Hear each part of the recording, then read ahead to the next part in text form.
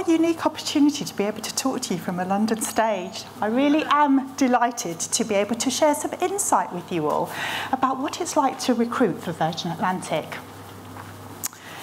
So the profit that we make as an airline is directly linked to the people that we hire.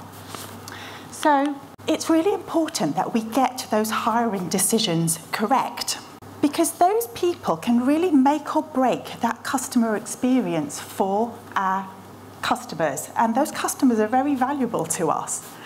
And if our customers through the journey with Virgin Atlantic have experienced a genuine, warm customer experience, they're probably more likely to return to us in the future.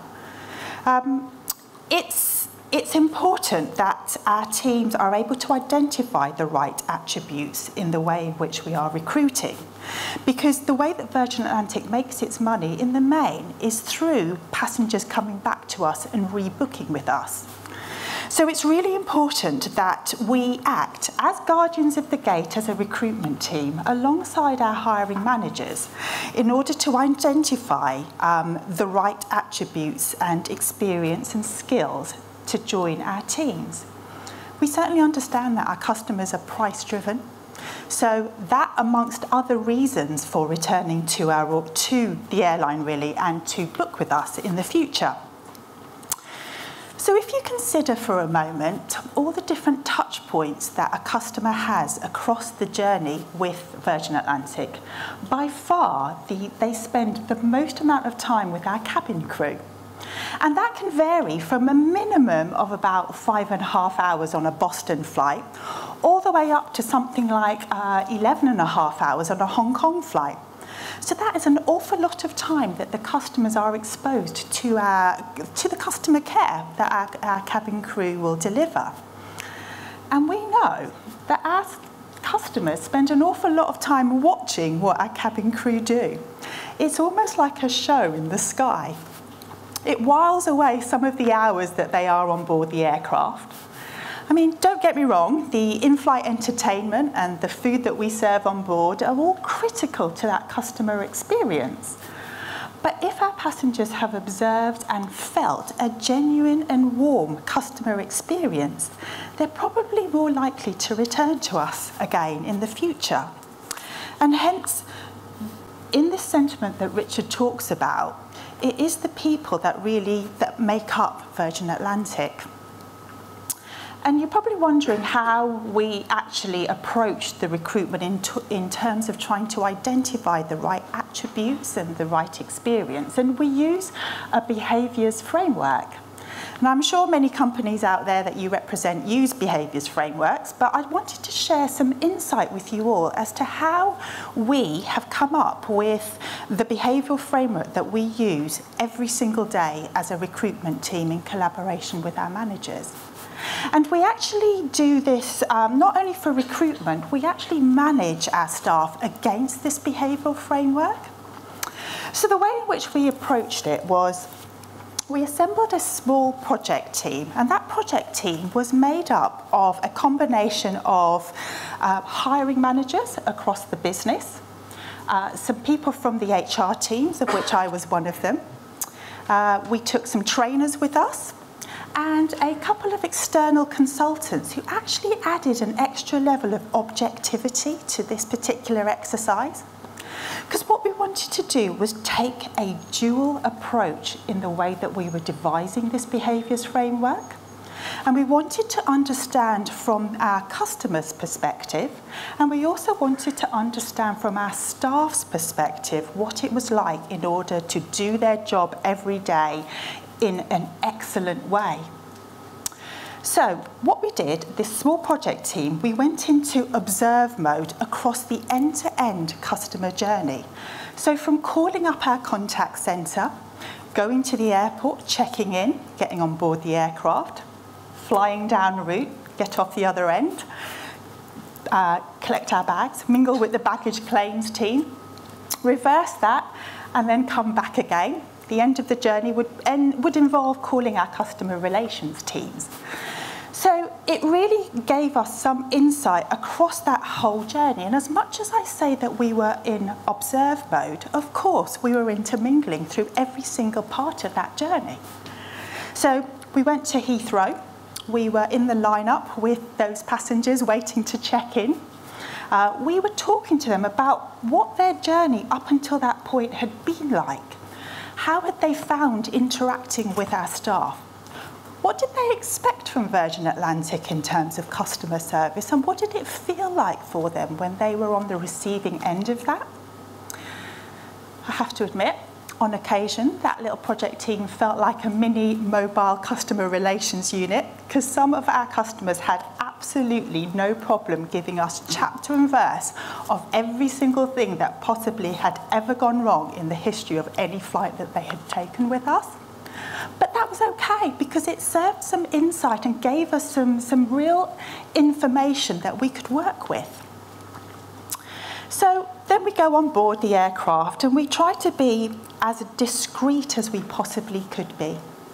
And we were observing what was going on. So if we observed a particularly warm interaction between a customer and a member of staff, where things were going really well, or conversely, if we were watching where a situation may not have gone exactly how we would have liked it to, and maybe not as the crew member would have expected. And what we would do then is, when that scenario had finished, we would go to the back of the aircraft, almost behind the scenes, so into the galley area, and we would have a debrief with that member of staff in the moment.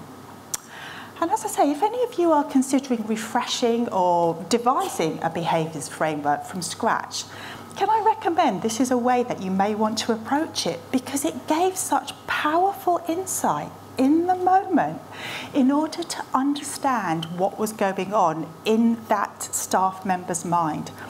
What was the blocker for them? What was the circumstances around them that caused that service to not go in the way that they would have ideally liked? And of course, we could have run some quite clinical sessions back in our headquarters in Crawley with staff from all these various touch points. But there was something so uniquely different and quite powerful to get the debrief in that moment. So we did this all the way through the customer journey, as I've mentioned to you, and we gathered an awful lot of data. And what that then happened is that we rolled this data into this behaviours framework that we use every day to recruit against. And we had another purpose at the back of our minds when we were devising the new behaviours framework, is we wanted it to be short, sharp and punchy and memorable.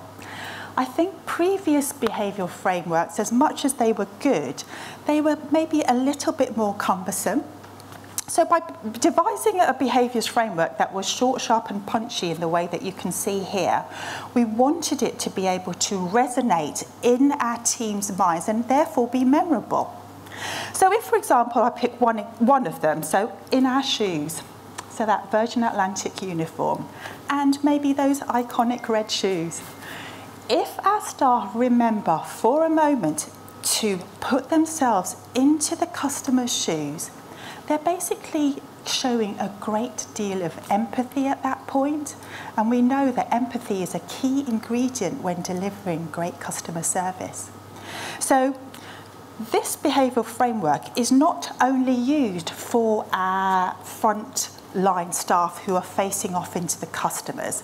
We also use this behaviours framework in our head office, so in the more behind-the-scenes type roles. Because what we actually know is that customer still is at the heart of it. Even if you're serving your internal customer, it is equally as important as serving the external customer. So we've also wrapped these behaviours up into a slightly different version, which we use for our leaders. And you'll be surprised to know that they're also customer-centric as well. Because these behaviours, we believe, are what we need in order to foster the culture and the organisation in the way that it is known at this time, because it has got a reputation for customer service. I very often get asked what it's like to work within the four walls of Virgin Atlantic. And sometimes it's quite hard to describe it. But one thing I can definitely tell you is that it retains its small, family and teamly feel. We certainly have grown quite a lot. So last week we passed 33 years since Virgin Atlantic flew its first aircraft. And we've grown in that time. But the ability to try and retain that culture of caring for each other and for our customer is really important. And we very often hear with the internal messaging from our leaders that they ask us to look after each other. And that's what we hope can be felt outside the four walls of Virgin Atlantic. Now, don't get me wrong, Virgin Atlantic is a really difficult company to work for. They work us really, really hard. There are some non-negotiables: safety, security, compliance. All of those things are the number one things on our agenda. We cannot take our eye off the ball of those at all. But we're a really small airline. If you consider, compared to the giants out there, and just to give an idea of scale for a moment, Virgin Atlantic has 40 aircraft that it operates. British Airways, I understand, have 270 aircraft. Virgin Atlantic and Virgin Holidays have just under 9,000 staff, whereby British Airways have 42,000 staff. So it gives an idea of scale as to how small we actually are as an airline.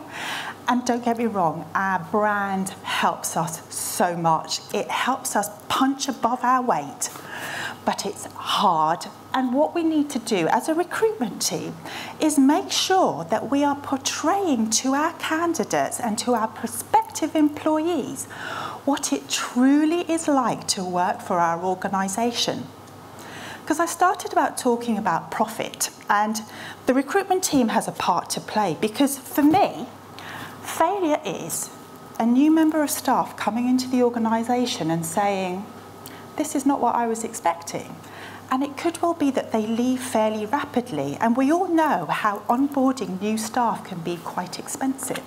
So this is something that we really want to avoid at all costs. So the ability for us to portray our employer brand is really important. And some of you may already feel this, that there is a disconnect between your employer brand and your consumer brand.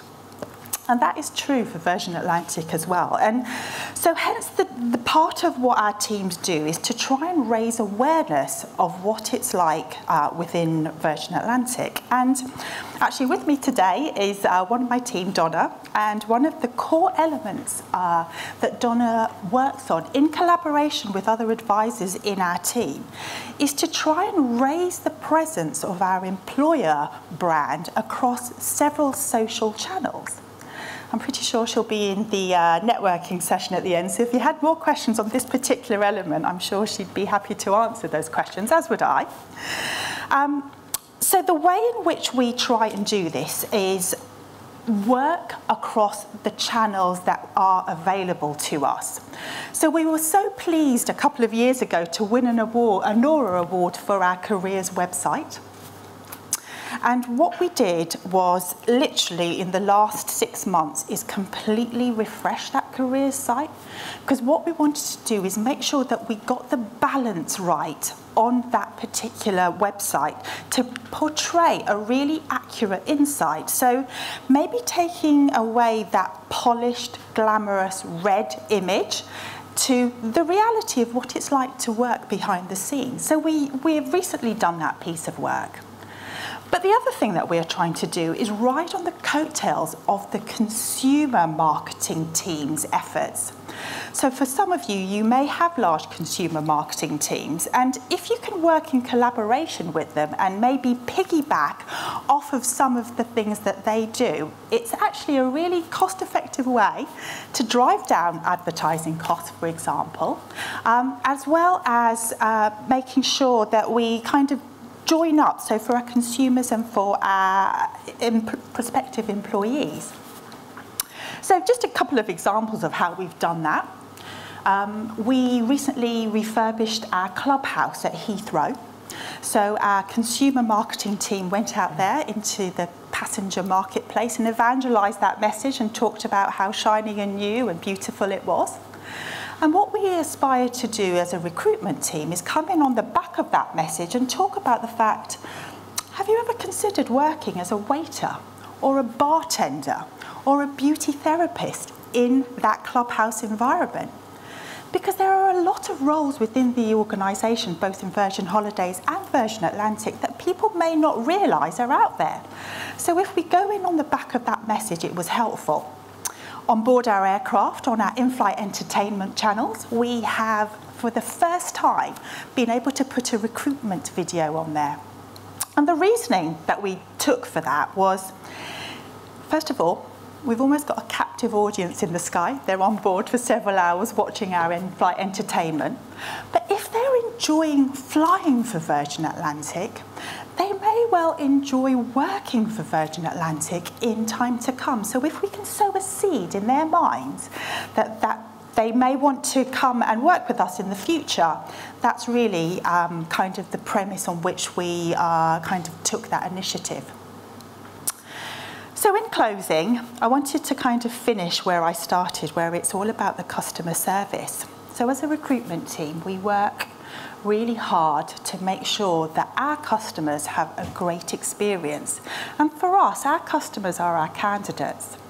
We literally have thousands of applications through the year.